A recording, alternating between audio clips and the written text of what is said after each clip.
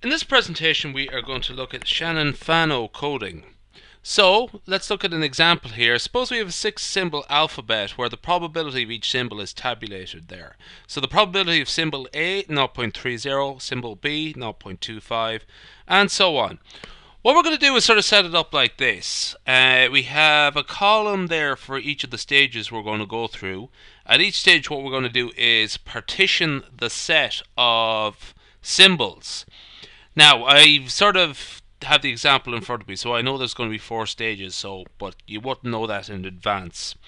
So, what we're going to do first off is we have to partition our set of symbols, and according to the idea that the sets must be as close in terms of probability as possible.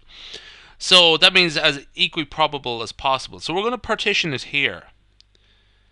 0.55, which is the sum of the probabilities of A and B, and 0.45, which is the sum of the probabilities below. That's as close as we can get to equal probability. So, for everything above the partition, 0, 0, and everything below the partition, 1. Okay? So that's each stage goes like that. Now, in this next phase, we have A and B. There's only one way we can partition A and B because there's only 2 symbols left. So 0 and 1. In that case is sort of straightforward enough. Okay. We're finished with A because there's no way we can partition it anymore. So the symbols we have is 0 and 0. So the 0 there and the 0 there. The partition, the symbols for B, 0 and 1.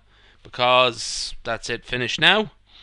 So below the partition, that main partition there, what we're going to do is have to split the C, D, E, and F into 2 equal groups. So let's do it here. Now if you look at it, that everything above this partition, 0.20, and everything below it, 0.25. If you try around it a few different combinations, you'll find that that's as close as you can get to equal probability between the 2 subgroups. So everything above this partition, 0. Everything below it, 1. So the partition is there. And again, you can see that C is now finished. It is coded as 1 and 0. Now, D, E, and F. Let's partition this up. So we'll partition it here. 0.12 above, 0.13 below, 0, 1 and 1. D is finished. It is 1, 1, 0. There's only one way we can partition the remaining set E and F here.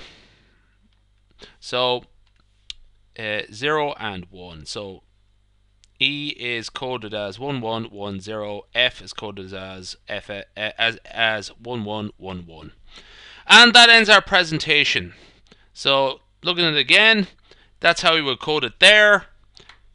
And that ends our presentation. That is Shannon Fano.